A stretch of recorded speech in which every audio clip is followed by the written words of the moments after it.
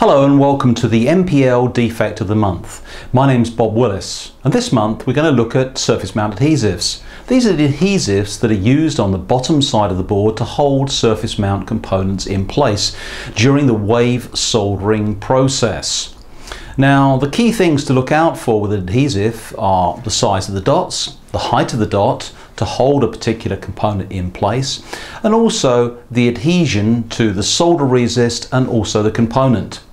If we talk about adhesion first of all, compatibility between the adhesive and the resist should be checked. Don't just consider that it works. Actually try it and see what sort of adhesive forces you actually obtain.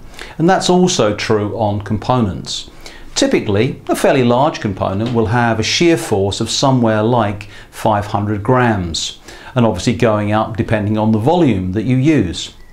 When we look at adhesives, we can obviously measure the dot size and height of the dot size, but an interactive pattern works very well. Now, what do I mean by an interactive pattern to eliminate the necessity to actually measure? Well, if you have two groups of two dots, and one of those groups of dots actually having a gap between the dots, and the dots are just about touching.